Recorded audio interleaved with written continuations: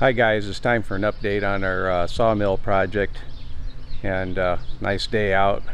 We've escaped the really warm weather. I'll try to get some stuff in here before too many lawnmowers start up.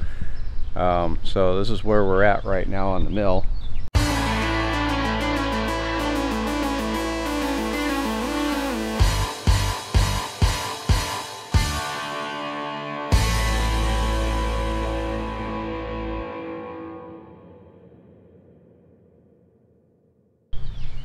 Doesn't really look like a whole lot of progress going on here. I did get the blade guides kind of dummied up here for the drive side. We'll break one of those down. This is just kind of set in there right now with some clamps to try to figure out what I'm going to do as far as attaching it and leaving some adjustment in it. I've got the lift system put back up in place here.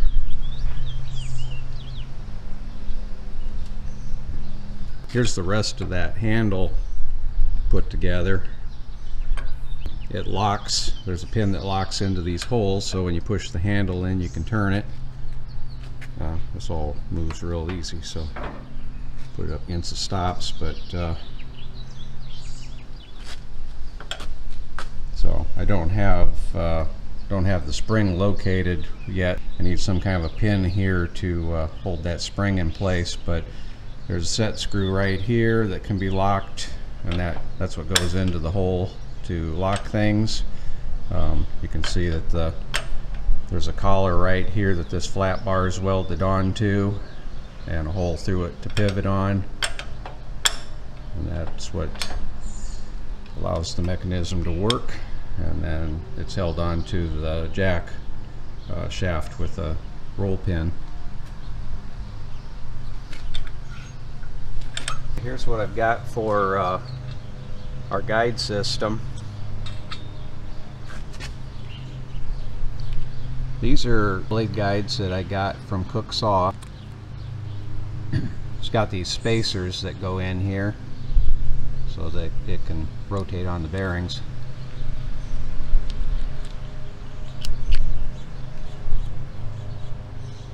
These are hardened rollers.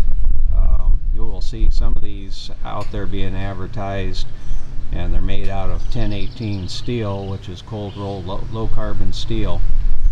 And although they might look like a roller, they're not going to last for very long. These are hardened. You try to rub a file up against them and it just skates over it without taking off any metal. Even these can be damaged. If they should stop for a moment with the saw blade, it can cause a flat spot on them, so you can imagine what the other ones would be like.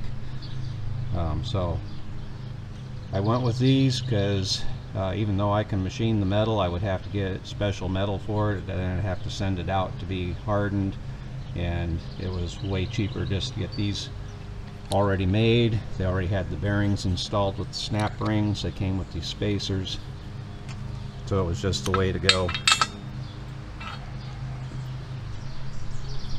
Okay, next I milled out this block.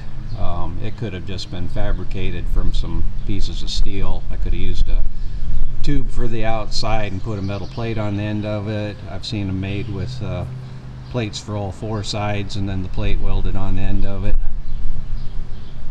But essentially it's just a pocketed assembly for an adjuster to go into. Then I have this piece of 1¼ bar, and again, all this stuff's just things that I've been pulling out of the scrap pile, so it's all odds and ends. I drilled this and threaded it for a 1/2-inch screw.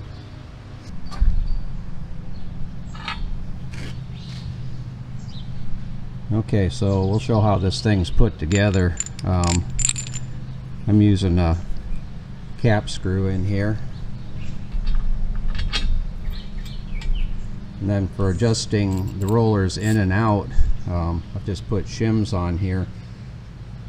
What I plan on doing is removing one of them after the saw is all built to get the distance of the roller away from the blade, but you'll be able to adjust the length of this thing in a couple of different ways. but this is the easy way. Put the spacer on for the roller. Now the bar with the threaded end goes into the block. That's a tight fit. I've seen some of these outfitted with set screws on here, and I'm guessing that is for larger tolerances when they made the parts. I made mine kind of close.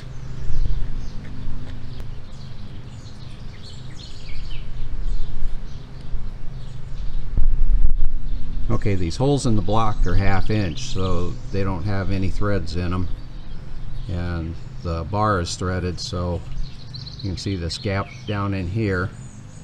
So when you tighten this screw, you can see that it pulls that bar upward or pushes the head of this downward. And I have a nut on this side, which will probably also be a locking variety. You can see the gaps now over on this side, so by adjusting this screw right here, I can center my gap on each side.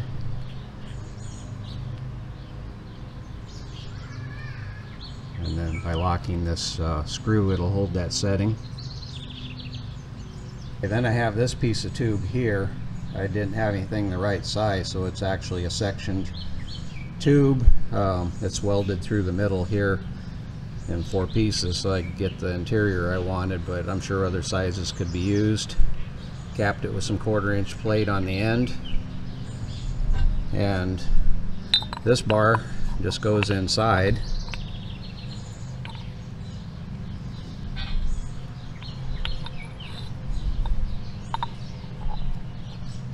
Okay, I don't know if this is a necessary feature or not, but I did cut the end of this 5 degrees so that it can rock around inside of here without binding. Something I could have done, I guess, with a sander or something, but I just put it in the lathe and gave it a quick turn on in the 4-jaw chuck. So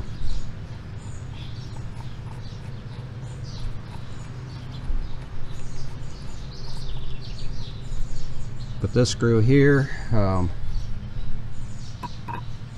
This allows this part to move in all directions inside of the tube, so I have a pretty decent amount of adjustment for any angles that I might need to compensate for.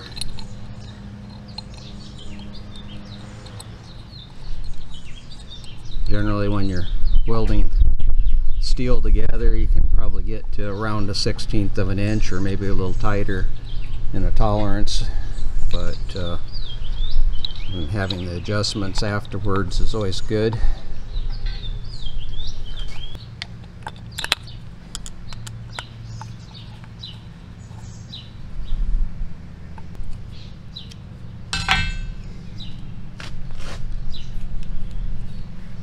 Okay, so that's the completed guide assembly. The screw here can be tightened down after any adjustments are made. Could stack shims back in behind here if you needed to lengthen the assembly or shorten it. Along with these shims that I put up inside of here, that can also be used to lengthen or shorten it. Here's the other guide assembly that I just have clamped onto the saw right now. I have to come up with some kind of a way to attach it to the saw head. This one's going to be fixed, so I don't have to be able to move it around. And I've just got some parts dummied in here right now, but I have to be sure I don't obscure this adjustment screw in any way. And there's also one on the other side, so the whole thing's going to be moved this direction out here to allow access to that screw and make sure that it doesn't get obscured by anything. But basically this is the identical same guide as the other side. I can see now that it may have been an advantage to have the adjusters on the back, but this is so simple to do this compared to the other style of guides that that's just the way I decided to go. For the opposite side of the saw, I needed an adjustable guide, one that can be moved in and out to keep the amount of blade in the cut as short as possible. So I'm going to use this is just a short cut-off piece here, but I'm going to use this material, which is 1¼ inch square, and I have these bearings that have a V-groove in them. Put 2 on top and 1 adjustable one under the bottom, and that'll allow this rail to slide in and out. But I didn't really like this diamond profile, so I am going to mill it down to a different profile. So I'm cutting the top of it off flat. And I think I may do the other side too, just to make it a total of 3/4 inches thick. And then this will be with the edge that the bearings ride on.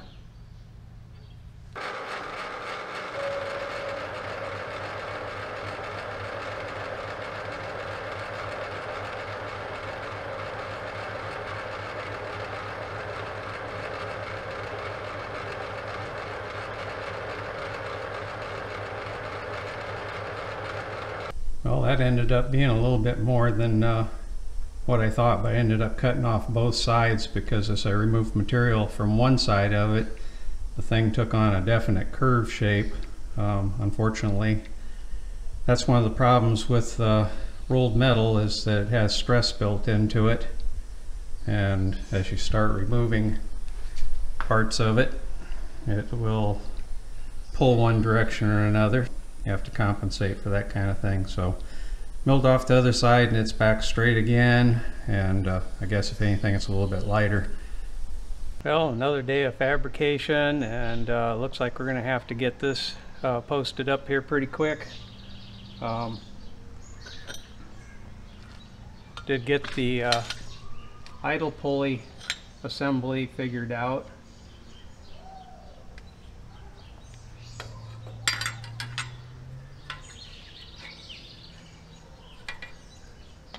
This part will get put up into here and bolted through this tab down at the bottom so that it can pivot on a screw, and that raises and lowers the pulley. So that pulley will go up and down like that.